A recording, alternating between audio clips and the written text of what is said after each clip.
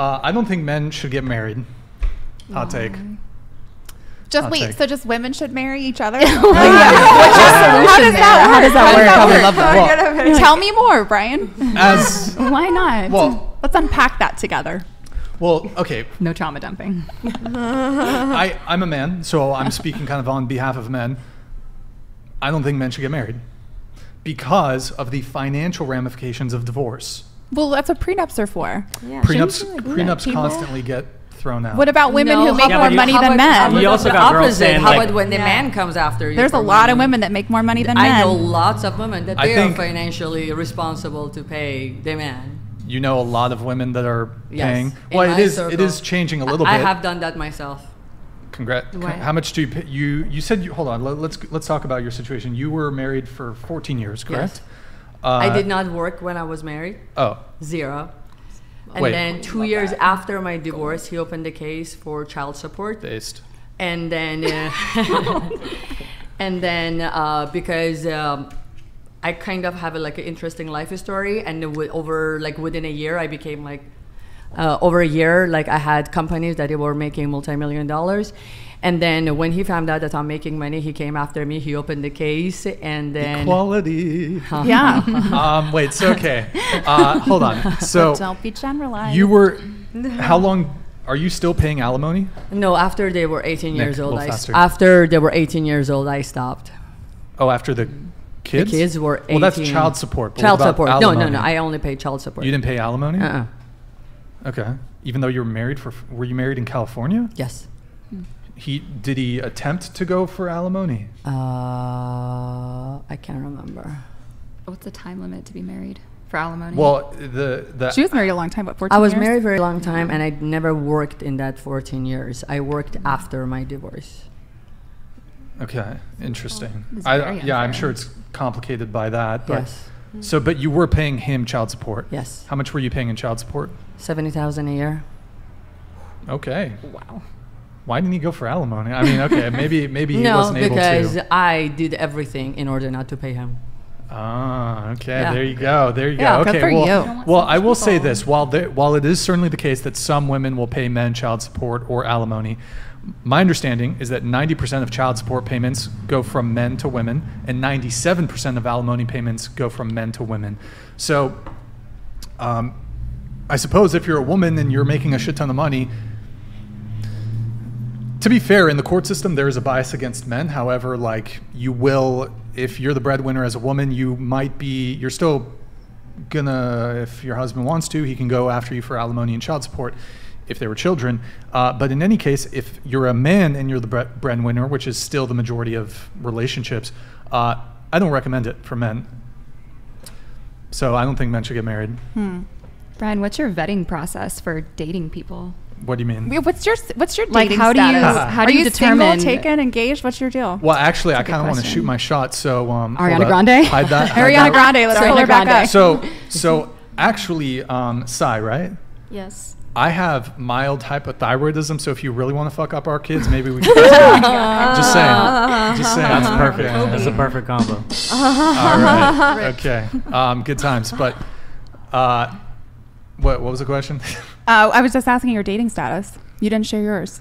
As a man of God, I do not reveal my Are you a man situation. of Okay. All right. Well, that sets the tone for the rest of what I'm going to say on this show. There you go. There you go. facetious. But no, when it comes to marriage, what was your question over here? My question was, how do you vet people to date and pursue a relationship? Because wouldn't you be able to catch, like, oh, she's just after me for my money. She doesn't actually take an interest in me. But okay, here's the thing.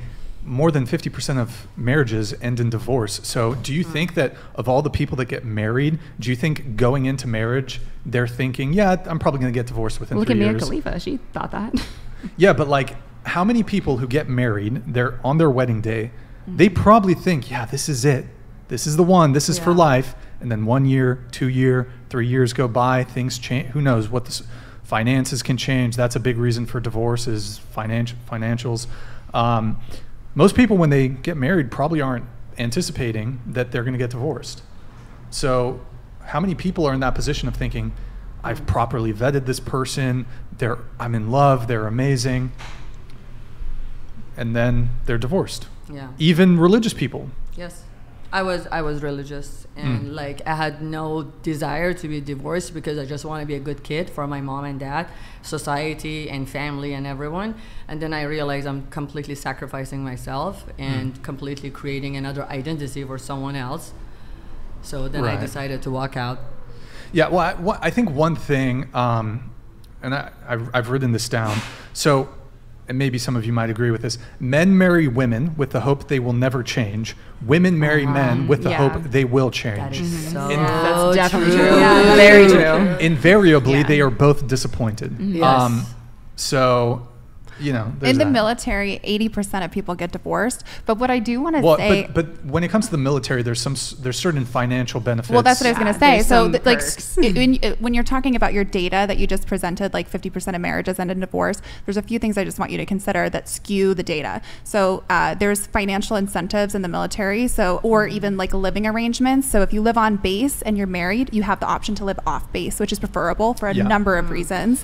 So, people do that. But then you also get paid more money if you're married because you have a dependent now on your record. Yep. So, the Army gives you, or all the military services give you more money. So, people quickly get divorced, but it's an incentivized thing to do that. Then the other thing is religious. So like Mormons is an example. They can't date, they can't have sex without getting married. So they get married, so they are, in the eyes of God, okay to have sex. And that's true of a lot of religions. And so in order to break up with that person and get a new partner, they have to get a divorce. So there's a lot of things skewing true actual marriage that you should just definitely consider in that.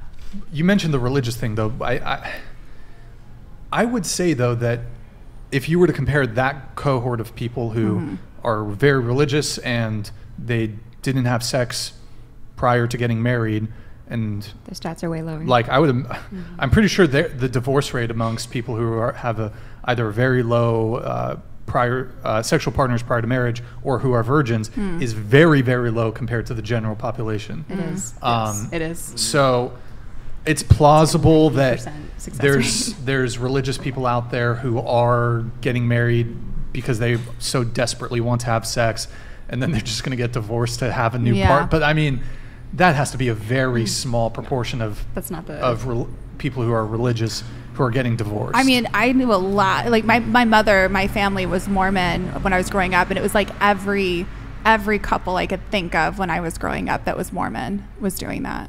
yeah. Well, They were look, getting divorced? Yeah, The Mormons? to switch partners. Yeah, because like Really? as early as 16, 17, they were getting married, so they could have sex as with their partner, or their families were like forcing, pushing them to get married, so that there any kind of contact relationship wise is approved, by the religion standards.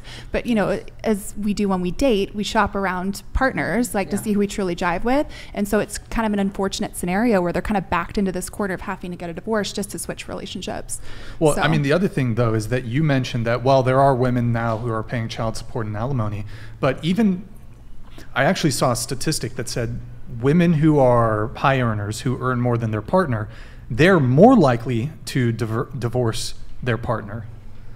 So My position changed, so I had money after my divorce, but that makes it hard for me to date men right now. because you're successful and Yes, it Yeah. makes it very, very complicated. yeah. But like for me, for example, as someone who's successful and high earner, and like the prospect of marrying a woman and then losing half my shit is not particularly appealing.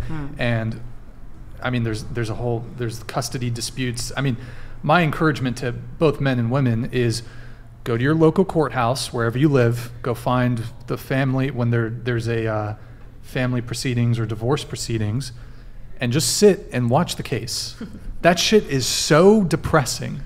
Like, it is and especially custody disputes are It is. brutal. It is. It's 4 one years in court. Yeah, even the ones where there's no children involved, it's still so contentious. But when there's kids involved, then you're risking getting. When kids get involved, then there's a likelihood. Well, not a likelihood. There's definitely a lot of reports of false accusations being levied against men of all sorts of things in an effort to leverage those false accusations to get a better outcome when it comes to getting custody of children. So, and there's a bias in the court system against men, so I don't think men should get married for those reasons. Now, if we were to do away with alimony and I don't think we should do away with child support, but I do think there should be a limit on child support. There's no reason that anyone, even if you're very wealthy, you should be paying $10,000 a month in child support. That I can That's get behind. crazy. That I agree with, because I like this whole case with Kevin Costner, his wife getting like it's crazy. $150,000 a month. Like, what do you need that for? Like, you know, like go buy a house. You can get one in a gated community anywhere in the country and not need $150,000 a month. Like, that's like crazy. I agree. Yeah, and here's the other thing that I think they should do. In the same way with like food stamp programs, like they give you a credit card, CalFresh, it's different in different states. Food benefits from the government. They give you a card. You can only purchase food with that card that they give you. I think it should be the same with child support. You should only be able to purchase child-related I just want to add expenses. that